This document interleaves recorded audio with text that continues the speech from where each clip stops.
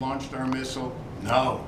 So we're still a target. So we're going to close that heavy silo door. We're going to turn off all unnecessary power, and we're going to wait for further instructions. Now, we have about 30 days worth of food and water, less than that in the way of the air. The air circulation has been shut off. We're just breathing our own air for maybe 10 to 15 days at best. If nobody calls us up, what do?